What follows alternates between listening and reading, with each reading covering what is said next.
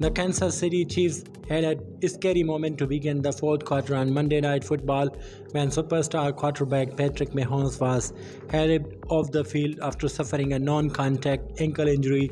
After spending some time in blue medical tent, Mahomes returned to the field for the Chiefs' next drive following a 3-and-out from the Buccaneers.